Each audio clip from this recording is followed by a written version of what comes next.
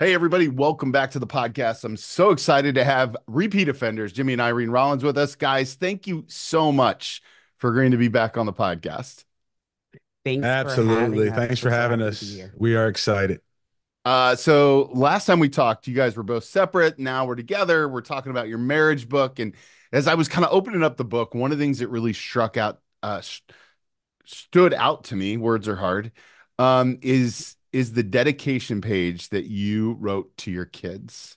Hmm. Wow. It's a full page, so I'm not going to read it, but it's a confession of who you guys are as parents.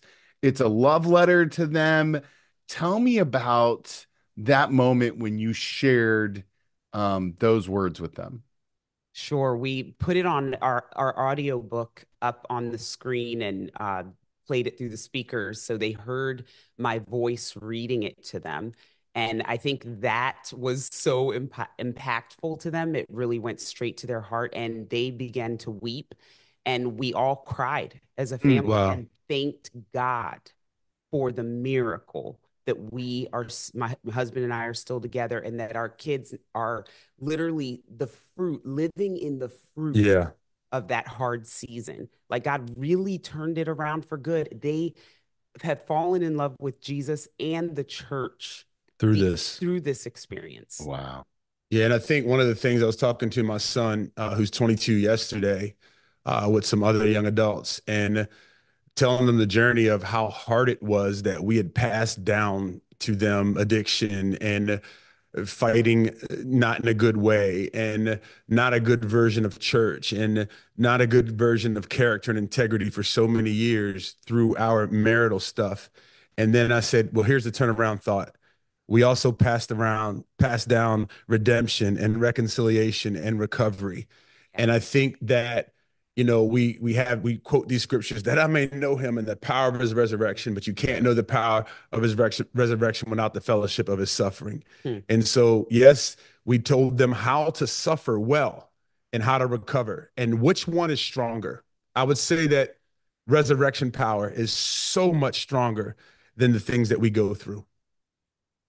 One of the things that's beautiful about your story is that now you're telling your marriage story with some time, right? Like I think from my notes, like 2015 was when this all kind of really came to a head for you guys, and we're almost at that 10-year mark. How did you guys know that it was the right time to start talking about this in such a public and let's be honest, this is a raw book. It's not a it's not canned, right? It's very raw and Right. vulnerable and real. How did you guys know this was the right time? Well, for me, it was 2015. I hit rock bottom. Ended up in rehab. I was pastoring a church with my husband, Right. and in Baltimore, nobody knew what was going on in our dysfunction and our pain, but our pastors did, and our board did, and they sent me away to get help at rehab. And what ended up happening at that rock bottom moment was that we built this foundation of health Yeah. from Mm. them then forward. So 2 years and 3 months later, I felt like I had the credibility enough in my sobriety to go public with my sobriety. Yeah. Our church exploded in growth from that moment on. Wow. Like people were like, oh my gosh, if she can get sober, I can do it too. If she can heal of trauma, I can Mm. do it too. So I knew that that same thing would happen as we did the work in our marriage. We would build credibility and strength to withstand the warfare that comes Yeah. with going public. And we wanted to be able to give people something that was proven that we had worked. Yeah. So we're not done though. We work No. on this every single day. We're not perfect at it. I think, and we always preach this scripture as leaders, that we overcome by the blood of the Lamb and the word of our testimony. Right. Well, I think that word testimony, we all know this is, it means God do it again. And in order for God to do it again, we have to testify, we have to talk about it. Mhm. And one of the things that I think that is gripping the church and gripping leaders is shame, Mm. and also grace. We don't have grace for leaders who are going through things. We don't, like we don't have accountability. Like, it's like if I'm honest, it's kind of like an occupational hazard, right? Like I'm going to get fired or I'm going to get, but I think we have to, as leaders, have the kind of grace for one another through truth and honesty. So if you can't be truthful and honest and to a trusted source, like it's a recipe for disaster and dysfunction and affairs and all the things that our church culture is plagued with that are stopping people from coming to church. I don't think people are looking for perfection. I think people are looking for authenticity. Mm-hmm. And why our church exploded is we just decided to be authentic, and we thought that it's now time for God to do it again through what we're talking about. Mm-hmm. And we can sum all that up and say the enemy can't remind us with what we're already talking about. Mm-hmm. You talked about grace. I think that's a really important thing for a lot of leaders to wrestle with, because I think that grace idea is foreign. How do you guys recommend building the grace muscle for the leaders that are listening? Because the other side of grace is truth, and like there's this accountability and all of that, and a lot of the leaders who are listening are faced with some really big um objectives, and so how, Yeah. you're failing, but also I want to be graceful, and like, what do Mm-hmm. we do with that? How do we build that muscle? I like to look at it this way. You become what you repeatedly do. Hmm. So that's why I love recovery. And I think recovery applies to us all. So if we are all admitting on a regular basis in a safe space, Yeah. and pastors need pastors too, and counseling and all of the things, being intentional about those things. And you get to be honest and learn how to be honest. If, let's say, I had a problem Yeah. being honest, I didn't have grace for myself. So in those safe spaces, I began to practice having grace for myself and getting honest. Once I did that, now these counselors have something to work with. That's why we were able to keep our situation private and our church continued to grow while we were on sabbatical, Hmm. because we were behind the scenes doing work and really learning how to have grace for ourselves. That's This it. grace is not just for the people we're preaching to. This That's grace good. applies to us. Yeah. And Yeah. I had such a hard time as a leader, like receiving the grace of God for myself. And it was one day when I realized I'm cheapening the work of the cross when I don't receive the grace that Jesus died for me. Mm. Yeah. And so I postured myself, admitting my weakness, receiving his grace. 2 Corinthians 12:9. When we admit our weakness, the power and that's when grace comes It's great. in and gives us the strength You're such a to preacher. work out our healing and our recovery process. But you can't do that until you admit your issues and then receive the forgiveness from God. And then the confession to people That's is it. where we I get love that. healed. That's so good. Uh, I'm always curious when I see a couple like you guys that are working together. Like you guys do coaching together. You wrote this book together. Talk to me about the process of not killing your spouse while writing a book or reading the audiobook or do it. I mean, like, because you guys are both big That's real. personalities. I Yeah. love you both individually. Your work is amazing together. I think my wife and I would kill each other. Yeah. I think it's a grace, if I'm honest, like some of the tools that we give in the book, like it's just not our story, but like the tools of how we do this. So it's a great question is we are two completely different people. Mhm. And, our goal is no longer to think alike. Our goal is to think together. Mm, And so, with that being the foundation of how we do life, not just podcasting, not just books, not just all the things traveling and speaking, Irene has a part of her strengths are my weaknesses, and my strengths are her weaknesses. And I think one of the things we say in the book, like awareness of your spouse's strength is not the absence of your own. Mhm. And I think when we have that mentality, it's easy to work together. I'll be honest with you. We didn't get in one argument right in this book. This is wow. like real stuff. We Yeah. don't, we don't, I'm so, and I think what Irene says, I know what I'm not. Yeah. And most leaders won't admit what they're not. So they're overcompensating. And that overcompensation then dominates the marriage or dominates work. And I just know what I'm not. Like, so I don't need to put a comma on what she just explained. She's a good speaker. She thinks of things that I don't think of, and I don't need to then add on to. Like, that was amazing. Great. Period. Next question. Right. So, like, I think just having grace that I'm not all that, having grace that I don't have to answer all the questions, because there was a time in our marriage that I did. Well, you were the boss at work. You were the lead pastor, right? Yeah. And we weren't co-leading together yet. And when we adopted that concept, we began to lead the church together. Yeah. Jimmy always presenced me and always said, Irene and I, Irene and I, Irene and I. And then we knew which lane was Mm. ours. So I had final say in HR matters. I had a final say in certain things, and he had final say in his thing. We just honor the lines. We don't get it perfect. So but it's the whole thing of, we talk about in the book about leveraging your strengths and weaknesses. And when you master that, then Yeah. there's such a harmony in working together, because you're not fighting to be right. You're not, we want to be understood. We've learned that it's part of our DNA because of the practice and the repeat of that. So, I think one of the gifts of kind of hitting that rock bottom place is that you're forced to do the work. There are a Yeah. lot of couples who aren't at rock bottom. They're kind of in like mediocre middle, right? They're not mhm, like thriving, but they're just like keeping their head just above water. If you're talking to that couple and they don't know what their strengths and weaknesses are, how do you coach them into like finding out what those are when there's three kids or four kids at home and they both got jobs and sports, so much sports, right? How yeah. do we figure that out? So I feel like the intentionality Yeah. is everything. So hey, you got to get creative. You're driving down the road. That's why I would love our coaching.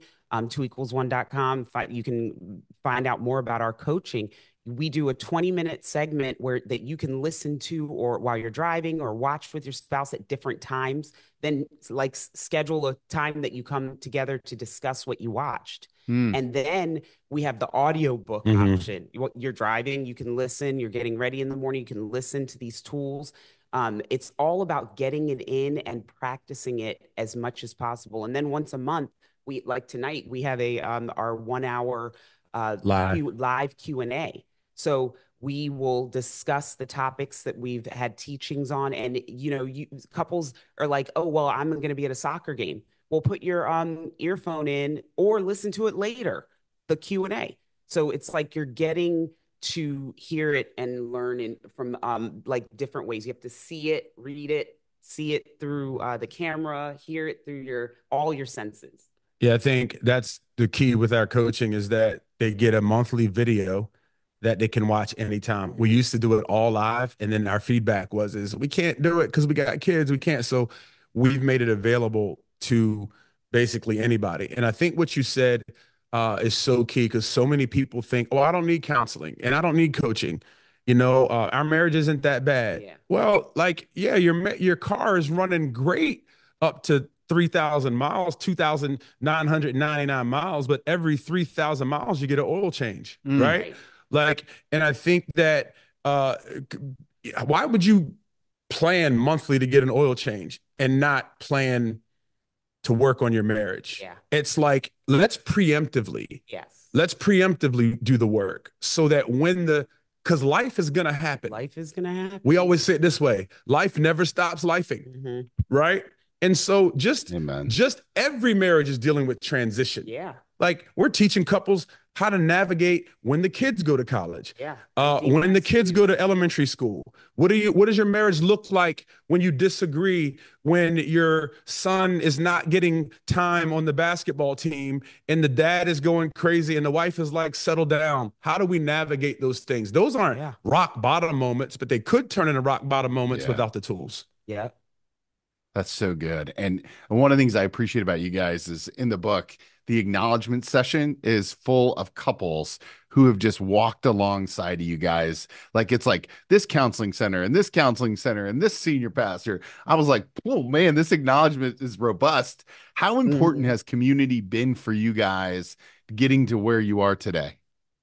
It's everything. You cannot do it alone. No. Absolutely not. And if Jimmy had not gotten honest with our pastor, we would not have had the privacy to deal with our issues, and we could have lost everything. Yeah. And it's the community in recovery. It's the community in building marriage tools. It's the community. It's like we can be leaders and not have our own small group. Mm. We want everybody in our church to join a small group, but we won't do that for ourselves. Guilty. So it's like yeah, with two equals one, we just what we've learned is like we find the safe space. There are retreats, there are all kinds of things.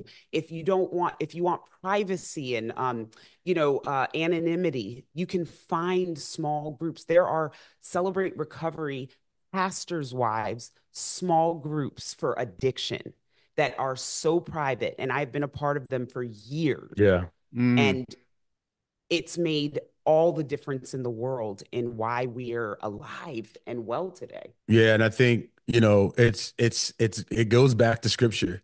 And Irene already said it. Confess your sins to God that you may be forgiven. Confess your sins to one another that you may be healed.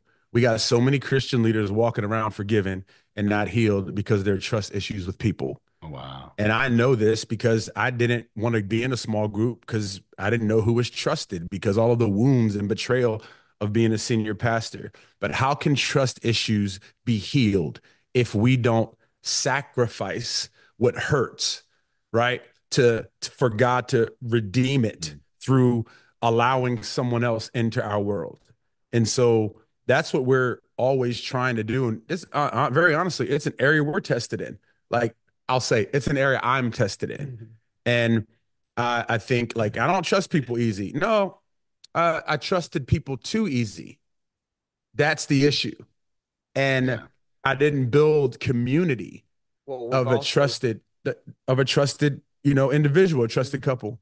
we've also learned that the same people that hurt us Yeah, have the ability to to heal heal. us. Mm. So it's like we made a decision. We'd rather trust and choose to put our neck out there and love than not have loved at all. It's great. So yeah. I mentioned the rawness of the book. There's a section um, in every chapter called the real talk section. It's my favorite part. I I felt like I was like listening to you guys in the car talking to each other. Talk to me about how you knew what to include in those parts because it's gritty, right? Like it's real. How did you decide like, okay, we're not gonna put roses on any of this. We're just gonna lay it out there on the line.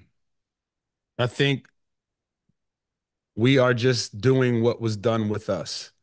And me sitting in a counseling session and my counselor saying, you can't leave Irene with an attitude. Like I'm paying this lady to give me an attitude. Right. Mm. And, and she says, because the healed Irene won't have an opportunity to take care of the wounds, redeem the wounds, Mm. or create a new normal that the old Irene created. I had another friend say, Jimmy, I'm sick and tired of hearing you complain about your wife. You'll never have the wife you want until you learn to love the wife you have. Like we had people say like, man, don't punk out, man. Like your marriage isn't over. Like, what are you going to tell your son if he asks you, did you do everything you could do to stay with mom? So I'm only doing in the book what was done to me. Like this isn't from a place of judgment. This is from a place of humility that says it takes hard conversations to unearth difficult issues and dysfunction. That's it. We wanted to bring That's people, yeah, like into that world of this is what it looks like to have honest thoughts and share them and have accountability. Absolutely.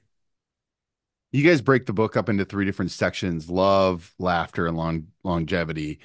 Love and longevity were no-brainers, right? Talk to me about the importance of laughter and that middle section. Yeah. Well, I think a lot of marriages are plagued with uh dysfunction, contagious dysfunction. And let me say it this way, or contagious attitude or Mm. contagious anger. And we allow one problem in our marriage to consume our entire world. Mhm. Like, just think about it. Your wife didn't cook dinner. Your husband, left his underwear on the floor. It's really not that serious, but it becomes serious because we don't compartmentalize normality. That's all normal stuff. But put it to the side and not allow it to dominate the entire marriage. And honestly, I'm gonna say it this way: we need to stop taking ourselves so seriously. Come on. And so I think for me is the joy of the Lord is our strength. Not that we get strength when we have no. Joy produces strength. You do not need to be strong to have joy. That's not the equation. Joy, not happiness. Joy in your marriage, joy in your family. It will give you strength, right, in other areas. So we have to preemptively laugh. We have to preemptively date. We have to preemptively do what I call a Studebaker, and I'm 50 years old, and I'll pass gas under the sheets. And then when she gets into bed at night, I love watching her face and just be totally Horrible. disgusted. I'm sorry. Couples suck at having fun. I'm Okay, telling you, okay. I love that, right? And we call him a Dutch oven in our house, just so we're clear. Uh, but my wife's Dutch, so it just makes sense. Like Um, right now, our dogs are scratching at the door. Guys, stop. All right. okay, so I have a dear friend of mine. He's an engineer, right? And I know he's going to listen to this podcast, and he's not he just thinks about things so analytically, Yeah. right? Like he's one of the smartest guys I know. How do we get guys like that? How do I get him to laugh more in his marriage and not take it because it feels serious? yeah. Yeah. Yeah. I think again, it's going to take practice and intentionality. Like you're going to have to try new things, like go out, do different, I don't know, things that you've never done with your spouse. And then like when you, with the intention of like, make fun of each other in like, and be light about it. Like go bowling and, laugh at yourself when you mess up. Like I was the one who had a hard time having fun. Okay. I'm super serious. And then my model of marriage was not fun. Okay. It was kind of boring and stressful a lot of the time, was the model I was presented He with. was, she sucked at having fun. It was awful. Why are we Like, laughing about this? We shouldn't be laughing. Like it was like you should. I was shitting all over us, right? yeah. Shitting all over myself. Like don't laugh. But it's actually now we have code words for sex. We've got code words for funny things just to make break the ice in the Mm. moment and make us laugh. Can I say this? There's nothing like putting on an old slow jam and dancing in the house. There's Yeah, Yeah. nothing like putting on This Is How We Do It, old school, and doing the MC Hammer in yeah. the house. Cabbage And Patch. here's the deal. Like that guy who won't do that, that guy, he has definitely put the gifts over the spirit, over top the fruit of the spirit. And why Mm. are we so deep and we can speak in tongues and we can do all these things, but you can't laugh? Like, what does it profit a man to gain the whole world and lose his laughter? Like, Yeah. come on, man. Laugh. Stop taking yourself so seriously. Your kids can't stand you. Like, laugh. And here, honestly, our kids, our family group chat is so many people would, if they saw it, would be so offended because of how silly we are as a family. Yeah. Just we didn't have that for so long. And now we have it, and we do everything. Irene will say, today, we're laughing. Or we'll say to her, today, we're laughing. And she'll try to make us be serious. And I'm like, no, like, you leave because we're going to have fun. You like go to Mm. the store, we're going to have fun. And no one, we have to stop taking ourselves so seriously. I don't know that we need an antidote. We need a, like, honestly, when you have experienced pain, there's nothing like laughing on the other side of that pain. Yeah. Just being goofy. We love it. How old are your kids now? 23, 22, and 19. And they would rather spend time with us than be out and about, which is that tells you we're having fun. Absolutely. So you guys have now you made a major life move to Dallas. You're at the end of this book tour as we record this.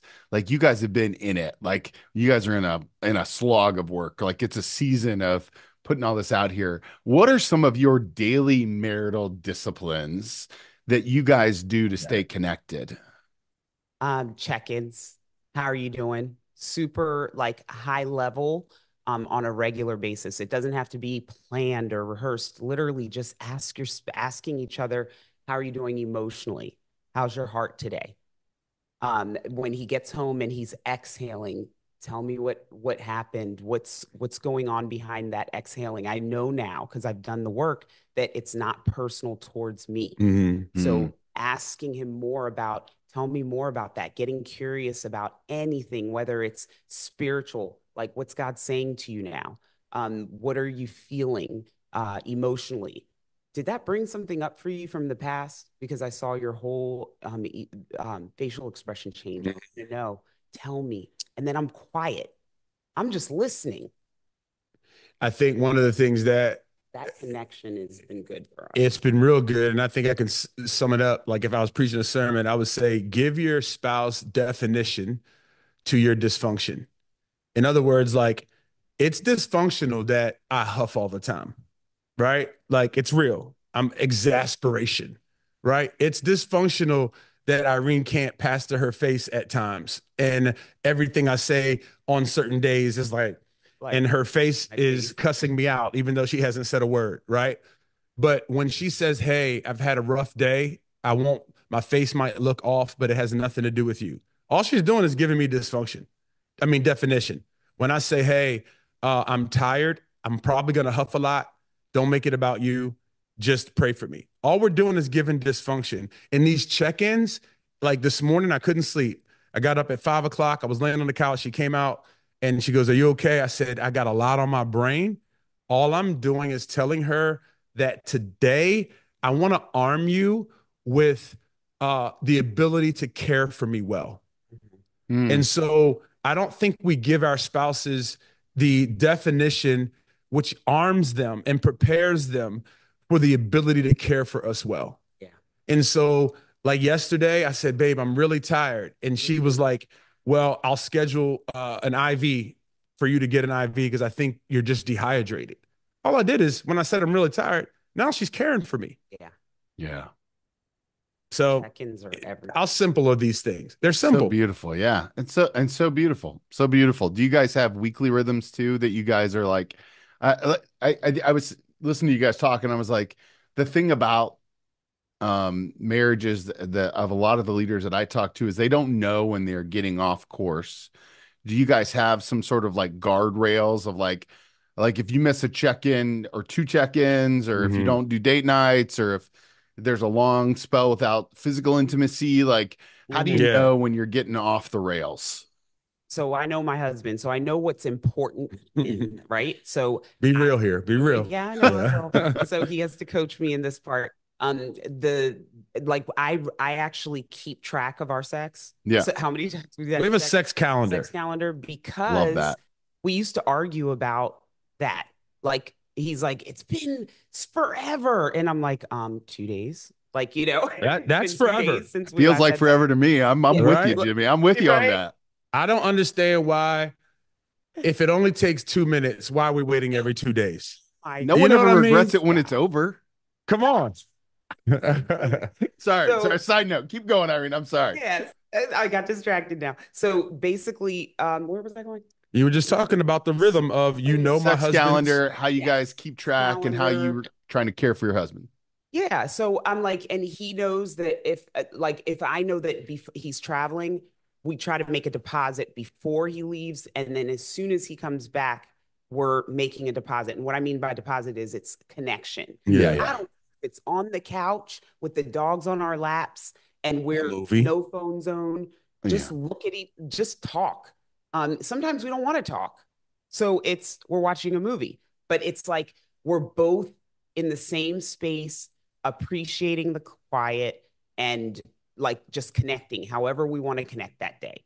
And it's if we are not intentional about that, we will get way too busy and suddenly we're in autopilot and it's robotic. And then you go to be intimate and Yeah. you're looking at each other going, who are you? Yeah. Um, what are we doing? Like, and it's not meaningful and all of those things. So I think just staying in a rhythm of awareness. Yeah. If I start to notice that Jimmy's getting a little Mm. persnickety, I like to call it, Wow. then I'm like, ooh, how long has it been? Looking at my sex calendar. Mm. I'm checking in with myself. Have I given off vibes like, you know, But honestly, at 50 now, it's not even about the physical intimacy. It's like, are you being affectionate? yes, Are Yeah. you are you rubbing my shoulders? Can you scratch my back? Like it, like yeah, I feel like at 50 our roles have changed. I'm the female in the relationship now. Like I want to be held. You know what I mean? Yeah, I do. Like it's just real. And I think knowing each other's in season changes because a lot of couples are trying to like meet a need from an old season, Hmm. right? And it's like, no, I'm not 20 anymore. I'm not 25. I'm not 30 anymore. Like I don't need to have be physical, our intimacy, as often. But I do need you to ask me how I'm doing. I do need that. Yeah. I do need you to care.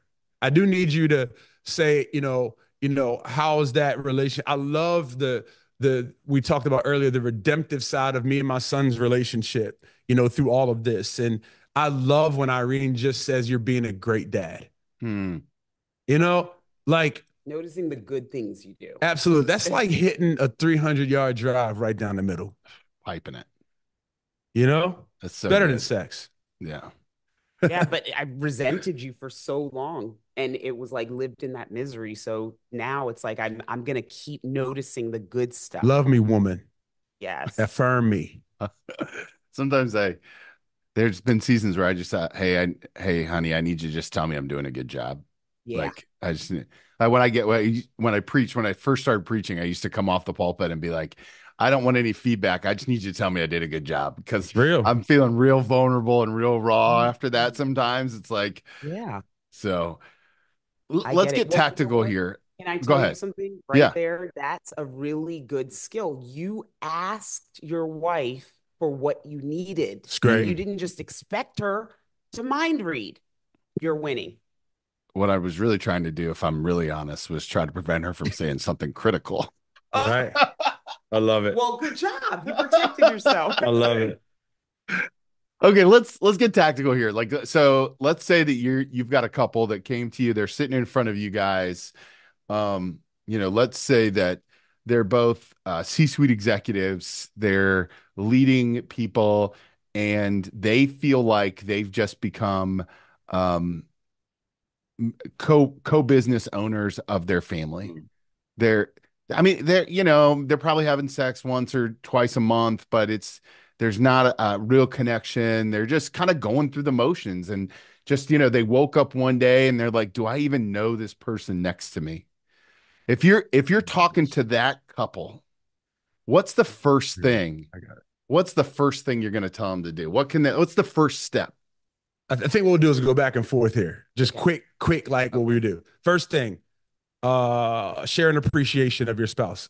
What have you noticed? What would you do next? I would affirm them and repeat back what I heard them say. So, like, just really making sure you feel heard. Yeah. So, when you shared an appreciation, I'm going to ask you, why do you feel appreciated in that? I want to know the why behind the what Right. so I can do it again. Okay. And then the next thing I'm going to do is, hey, take an internal inventory of what your scoreboard is in your life. Is working and building a company more important than building your marriage? And then Mm. I would follow up with this because when you win at the wrong thing, you lose at the right thing. What's another thing? Are you emotionally healthy? These check-ins we're doing with our spouse, have you checked in with yourself lately?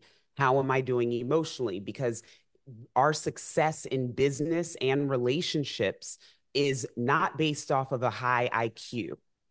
Statistics say that we are going to be more successful in our relationships, marriages, and work when we're emotionally aware, intelligent, and healthy. Another one I would say is we call it, do I have permission to read your mind? And it's a game, but hey, can I have permission to read your mind?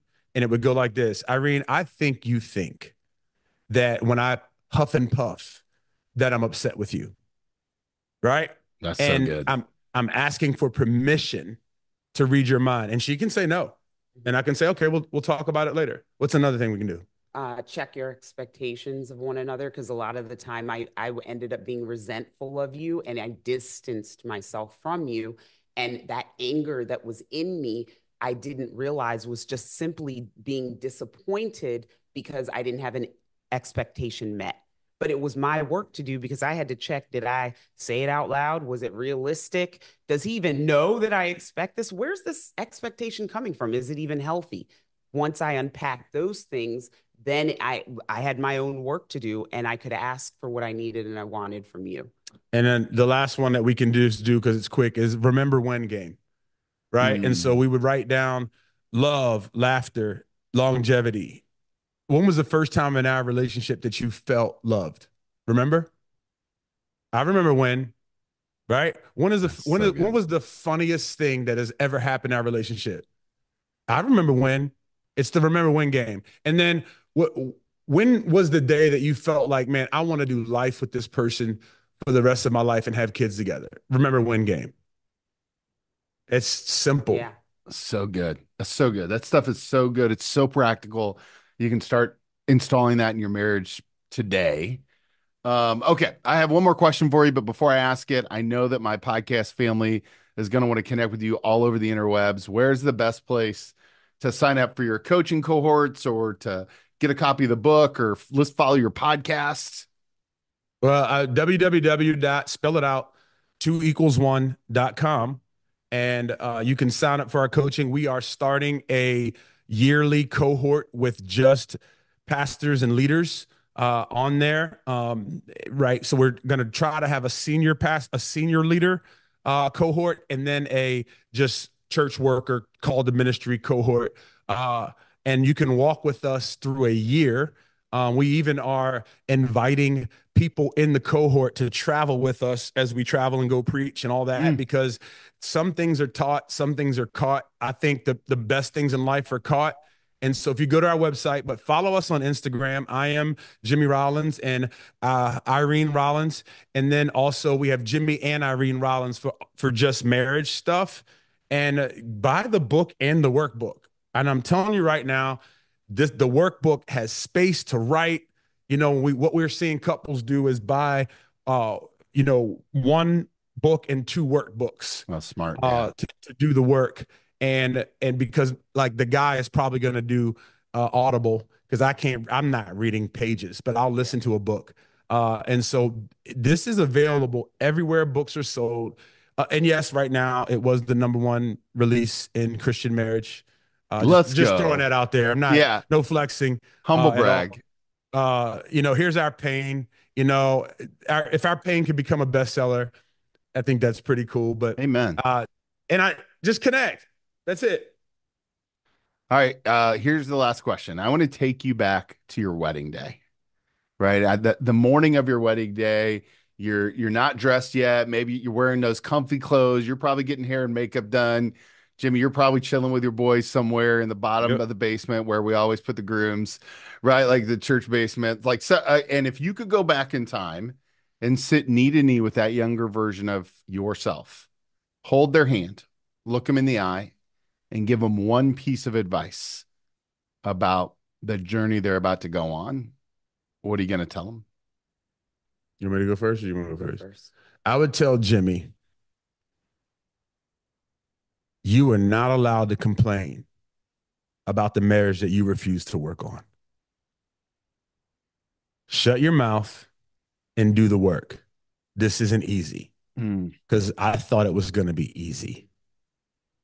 I would tell my younger Irene, Irene, God's going to reframe your shame, wow. but you have to come out of hiding first. Wow.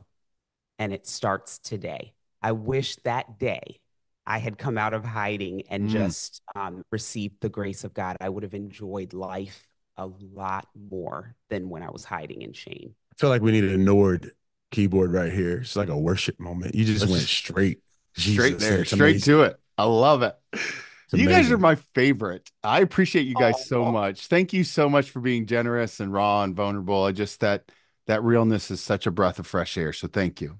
Absolutely. Thank you for Thank you. having us. We enjoyed this so much. Hey, next book. You guys are just just email me. You're back on it. I promise. You always We have are an open working. We're invitation. working on something right now. I I know. I knew it. There was no doubt in my mind.